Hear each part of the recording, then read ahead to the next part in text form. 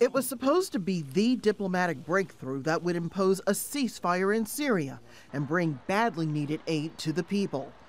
More than 3 weeks later, the deal is dead because the U.S. says Russia didn't bargain in good faith. The United States spared no effort in negotiating and attempting to implement an arrangement with Russia aimed at reducing violence, providing unhindered humanitarian access, and degrading terrorist organizations operating in Syria, including Daesh and al-Qaeda in Syria. Unfortunately, Russia failed to live up to its own commitments. The Obama administration says Russia and Syria attacked an aid convoy on September 19th and have increased their bombing raids on residents' homes, hospitals, and critical infrastructure in Aleppo.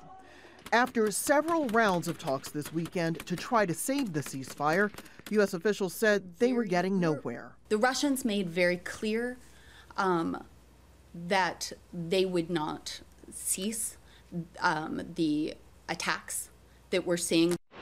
The U.S. says its decision had nothing to do with Monday's announcement that Russia is suspending its participation in a nuclear non-proliferation deal.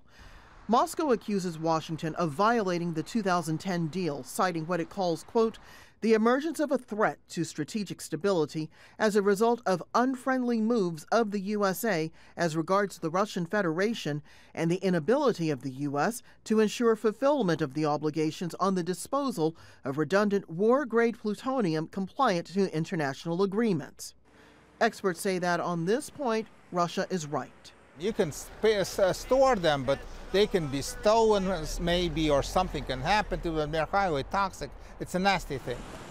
In light of the Obama administration's failed efforts to prevent Moscow from meddling in Ukraine, and in light of the diplomatic failure in Syria, it may be unlikely to expect Vladimir Putin to recommit to the non-proliferation agreement. Rosiland, Al Jazeera, Washington.